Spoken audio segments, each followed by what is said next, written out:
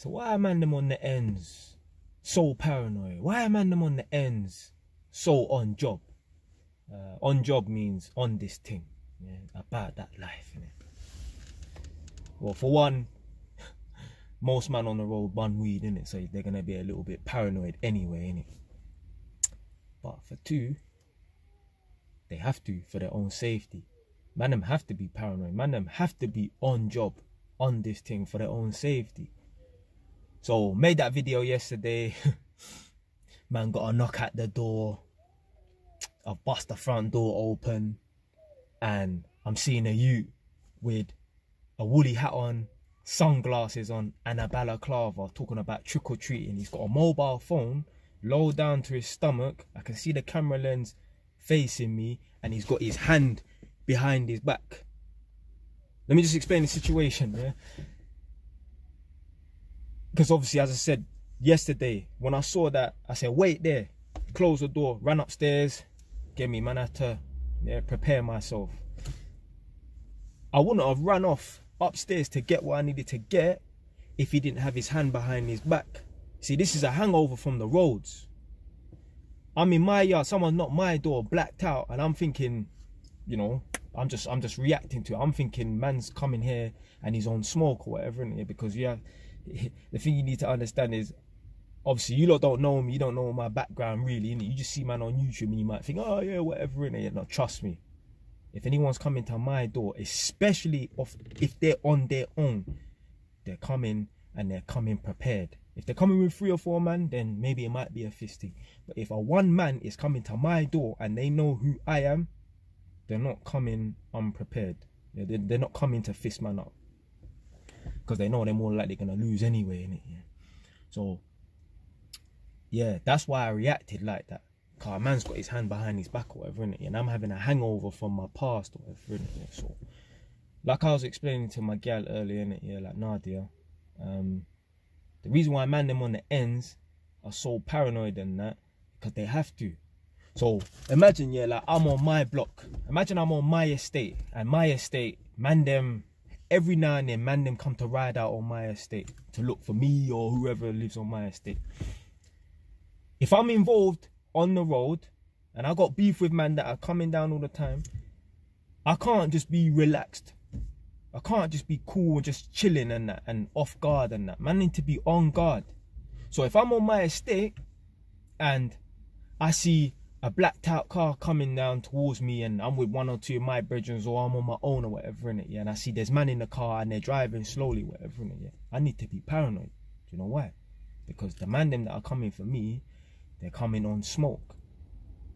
Now, if I was a white person, I wouldn't need to react like that. I wouldn't even need to be paranoid. If I was a white person on my estate and I weren't involved in nothing like that, or even a black man that's not involved in nothing like that, and I don't look like that, you can look at me and know, okay, this is a nerd, he's a civilian, he's not on nothing, he's not involved in nothing.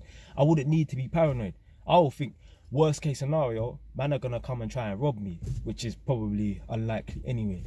But when you're involved in certain things, your outlook, your perception of certain things are going to be a lot different to the average person. Again, if I was a normal civilian, if I was a white person, if I weren't involved in nothing back in the day or nothing like that, I didn't have a mindset on certain things back in the day, if a youth turned up to my door with a woolly hat on, sunglasses and a balaclava or whatever, innit, yeah, like I wouldn't even be thinking, let me go and run and get something to attack man or whatever, innit, to defend myself.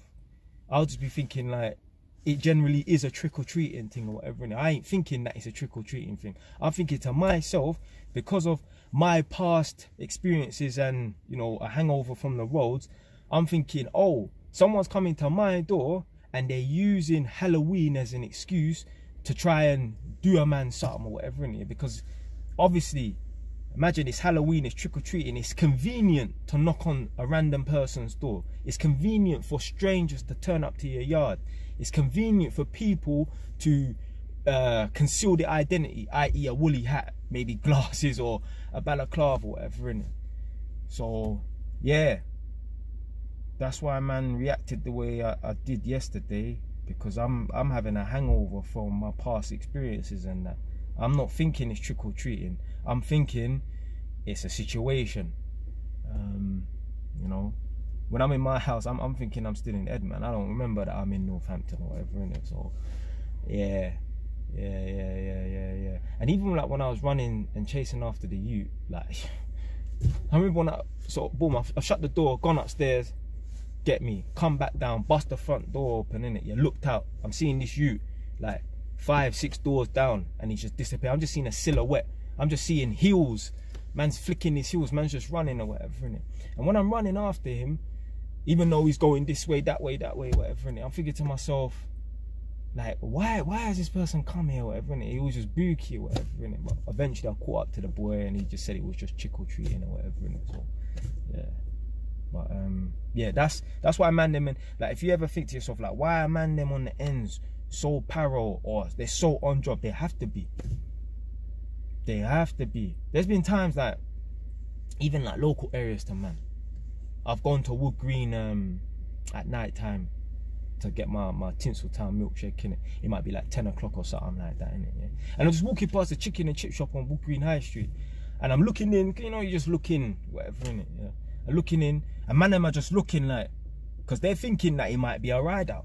Yeah, they might think that man's one of their ops or whatever, innit? Because I still look kind of young, innit? Yeah, and plus, man's not really pre in the situation. They're just seeing a black person walk past and they're looking in or whatever, innit? And you lot might think, oh, well, you're just one person or whatever, innit? Yeah, but they don't know who might be behind me. I might be the first one out of 15 men. And if you know anything about Wood Green and their ops and that, you know, get me, man are getting dropped and on both sides and that, innit? So, yeah, that's why man them are so paranoid and so on job, because they have to be. They have to be. I've seen man in areas that they're not supposed to be in, and they need to be on it. So basically they're slipping. It's like, I don't know, a Tottenham man in Wood Green. I've seen man move in a certain way because they have to, because they know at any moment man them will be coming. But man, seen it. I remember when I was working for Holmes Haringey, I was an apprentice. I'm in the passenger seat. One of the guys I was working with, obviously he's driving or whatever, innit? Yeah, we're going past Wood Green Crown Court. There's some Tottenham youths outside Wood Green Crown Court. They're like 1 or 2 years younger than me, but man know their faces or whatever, innit? And then afterwards, I'm seeing some Tottenham boys, so there were some Tottenham boys outside Wood Green Crown Court. If you know anything about the beef with Tottenham and Wood Green, obviously Tottenham boys can't go to Wood Green, innit? So there's some Tottenham boys outside Wood Green Crown Court. And then I'm seeing Wood Green youths keeping it moving, and a couple Edmonton youths were there as well, innit? And then I'm like, I shouted out the window like, yo, what going on or whatever, innit? And they said, yeah, we done this, we done that, whatever, innit? Like, a man can't even go court without, get me, getting caught slipping. So that's just how it is on the road, isn't it? You can't even go, like, even shit like Enfield probation, no, Enfield Youth Offending Service is in Edmonton, the top of Bouncers Road. So if any like Tottenham boys or whatever commit crimes in Edmonton or like the Enfield area, well, they have to go to Youth Offending Service in Edmonton possibly. But definitely them Enfield youths, obviously Edmonton is within the Enfield borough, and if they commit any crimes whatever, they have to go to Enfield Youth Offending Service, which is at the top of Bouncers Road. If you know anything about Bouncers Road in Edmonton N9, then you will know that that's a hot spot. Like a lot of people have been stabbed up and killed on that road or whatever, innit? Or too many people have been stabbed and killed on that road or whatever, innit? So it's a slip for the Enfield boys that can't come to Edmonton. It's a slip for them because they're in a hot spot. They're in a hot spot. Imagine like Wood Green boys, their probation services in Broadwater Farm. That is long. That is long. Furthermore, when I was going for the job interview for Holmes Haringey, the job interview was at Broadwater Farm, which is in Tottenham. And yeah, I went there with my briefcase, well, sorry, my laptop bag, a couple paperwork in there, you know, nice little jacket and that, shirt, trousers and shoes and that. And yeah, I had to bring my knife with me to the job interview, innit? Because man didn't really have no mad beef with no one on, like, a lot of people on that estate, but it's just where I'm from, and I did get me, had a call, I ain't gonna say too much in here, but get me, someone wanted to try and get me back for something that I did to them. So yeah, I couldn't even go unarmed. I wouldn't have thought, you know, I wouldn't have felt safe if I didn't go prepared or whatever, because I'm going to someone's estate. There's no running on Broadwater Farm or nothing like that. Yeah, you're gonna get caught. So yeah, you have to stand and defend yourself. And I'm gonna be on my own, and I'm gonna be, get me, slipping, and there's gonna be, you know, more man than me or whatever. So I have to go prepared. Yeah. So yeah, basically that's why Mandem on the ends are so on job and that, because they have to be. You got random cars driving past, man are jumping out on you, pulling out knives and potentially want to shoot at you and that. That's why Mandem are paranoid and that. Don't know. Stay wise.